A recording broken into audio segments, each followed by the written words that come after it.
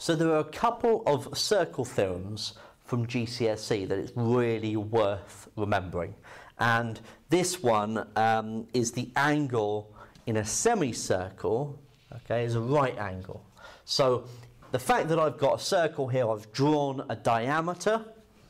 Now if I choose any point that is on that circle, okay, that isn't one of the endpoints, then if I draw from one endpoint to that point, and then the same with the second endpoint, then what I will find is that that angle is always 90 degrees. Likewise, I could choose a point down here if I wanted to.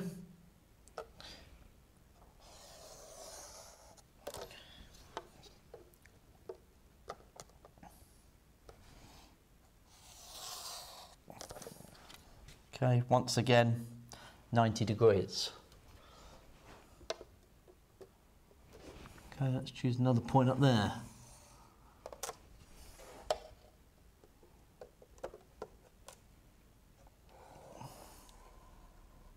Okay, so it doesn't matter what point I choose on the circumference, okay? I will always get this 90-degree angle within the semicircle. Now, what use is that for us?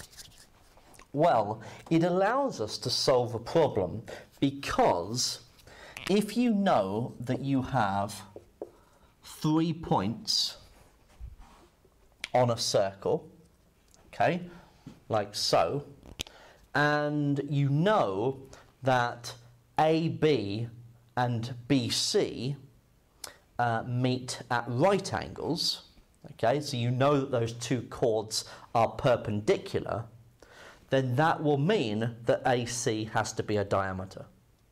So you can use the reverse of it, the converse, to really be able to solve that problem, be able to show that 2 points are at endpoints of a diameter. Okay, I'm going to see a problem like that in the next video.